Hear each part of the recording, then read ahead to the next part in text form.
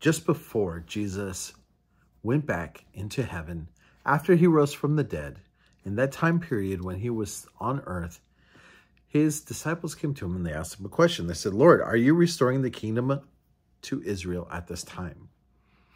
And notice what Jesus says in response.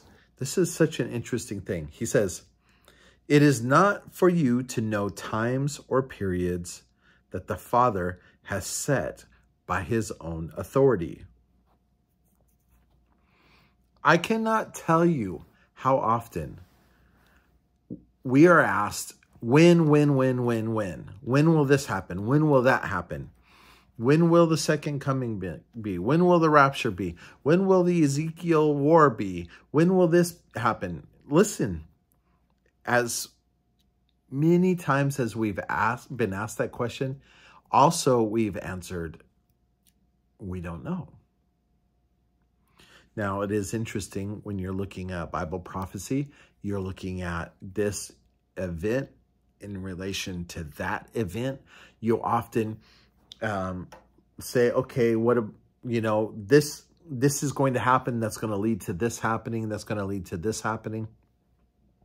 But there's something that's missed, I think, when people begin to look at Bible prophecy and they are just trying to figure out when it's going to happen. And you're missing the biggest part of Bible prophecy, okay? Because when you're just chasing dates, then you don't understand why we're given Bible prophecy. And the main reason is so that we would understand the person and the nature of Jesus Christ. Okay, it's not about avoiding events per se, although there is wisdom in avoiding events, certain things, right?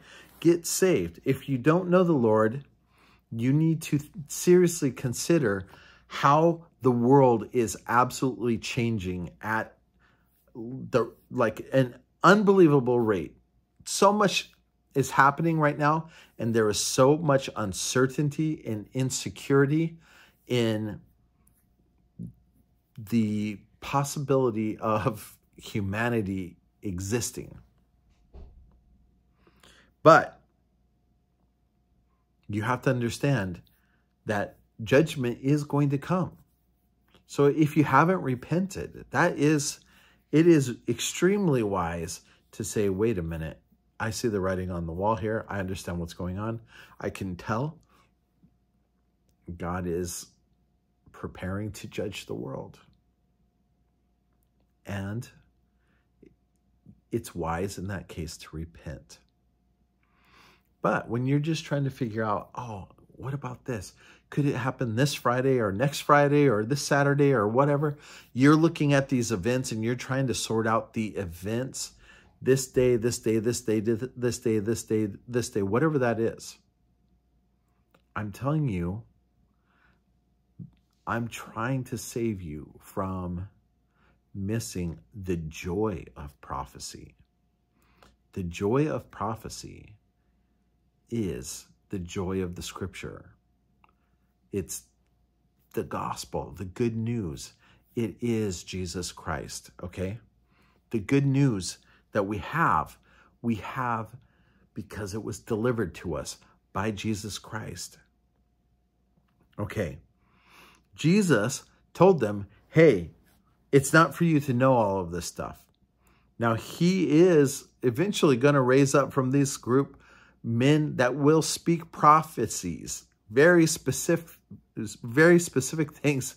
I don't know what's wrong with my mouth tonight. Very specific things that will detail events of the future. He will do that, right?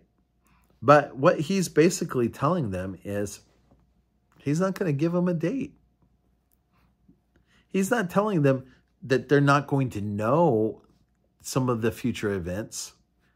He's just saying you're not going to exactly know when it's going to happen. And it's very interesting when you look at it like Matthew 24, when you look at through Revelation, the different things it says, okay, and then this happened, or,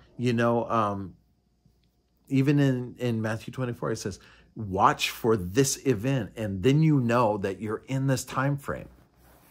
He doesn't say, like he did in Daniel, here's the exact number. As a matter of fact, it's very interesting because Daniel, in the prophecy of the weeks of Daniel, the 70 weeks, he spells out from this day to this day, that's when the Messiah will be cut off, right? A number, an exact number. A number that we can tie exactly to a day in history. And then he says, but then there's this one additional week. No time frame. No number of days, nothing like that. It's so interesting. So this is why I'm saying this to everyone here that's watching this video. I just don't want you to miss the reason that, I mean, look, you open up the book of Revelation, it says it's a revelation of Jesus Christ.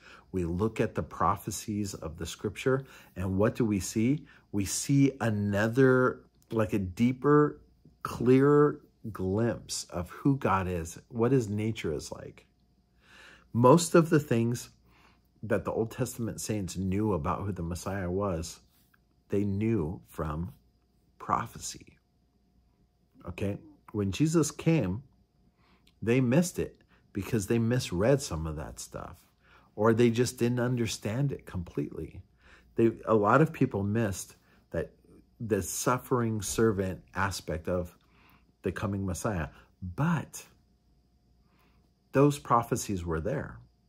That was spelled out. They got to see it eventually through the scripture if they were paying attention. So listen, so it is. That's what I'm saying. So it is now. Some people even people that are studying prophecy, that are excited about this, they're studying the Bible, just to know the dates or to try to figure out, like to crack the code that God has. Literally, people will say, hey, look, I did the math and I figured it out and this is the day it's going to happen.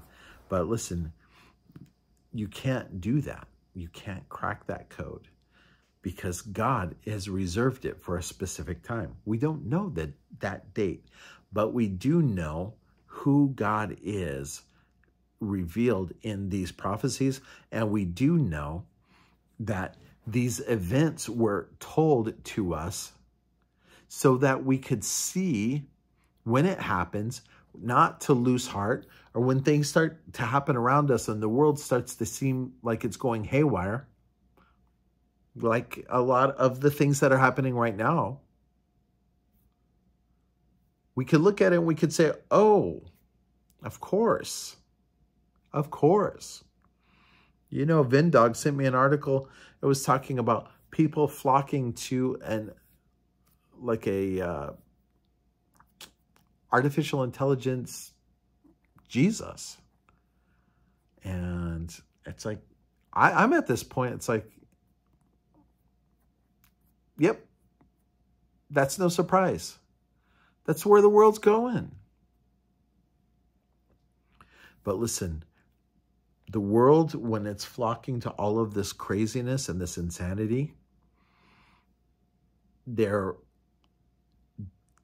diving deeper into darkness, and we are the ones that should shine brighter in this time. Just as the darkness gets darker, the light gets brighter by nature, okay?